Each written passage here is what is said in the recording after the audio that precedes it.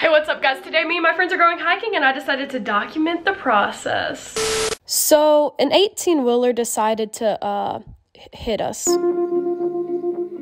We're going to a waterfall, I think. Tori, will you go to the car with me? Are we going to a waterfall? I think. The fact that we both don't know is pretty sad. Anyway, yeah, let's get into it. Will you go to the car with me? The beginning of the trip was going quite swell. We stopped at a very friendly breakfast place. I just got asked if my name is Mona, and I told her no because my name is Tori.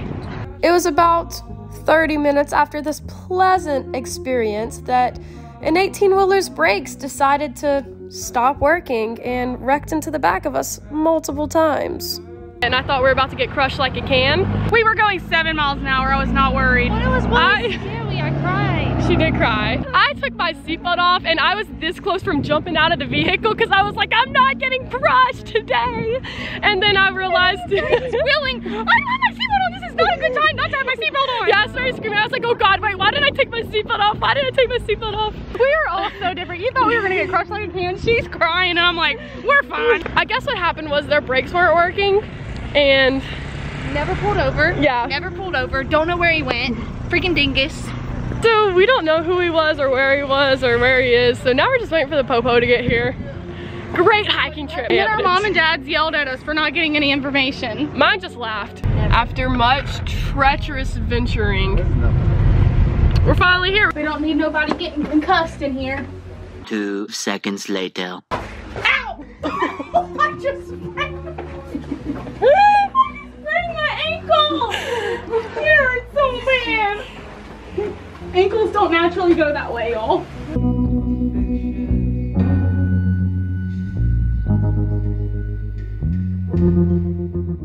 Now we're gonna put ourselves through another dangerous situation. We found this cave that looks extremely slippery and it's right beside the waterfall. We are going to walk up it and try to get in it. So hopefully we don't slip and die. If we didn't die when an 18-wheeler hit us today, I don't think we'll die in a cave. Don't say that, knock on wood. Knock on wood, please. I am not wood. Quote of the day, I am not wood. Our goal is to go up there, climb down there, go up there, and then end up where those guys are. We don't have any like shoes. Most people have like some form of grip. Ow! You're going through the water, Sydney? Yeah. But I'm in a very... It smells weird. It smells like actual dookie. Ew, there's a Band-Aid. Sydney's so much smarter. Why am I way up here? I told you, Taylor. Okay. You did it! I did it! It's actually not that slippery. It's not slippery at all. It's like a sandbar. That's what it is in there. This is the cave. We made it and we didn't die. Yeah. Now the only problem is we gotta go back. And it do be slippery. And it's also very cold. Wet and cold. Very cold. I think it's pretty cool. I'm so glad we did this. What's this place called again? Turner Falls in Davis, Oklahoma. So, an hour away from Norman. If you wanted to know, 10 out of 10 recommend. But bring slides or shaka. I brought mine.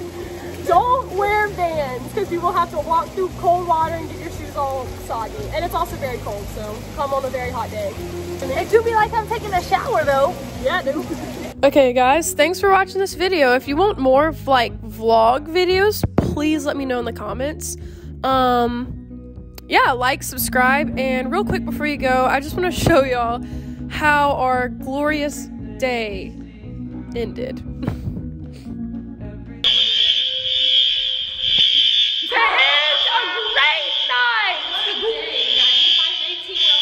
Taylor's apartment caught on fire.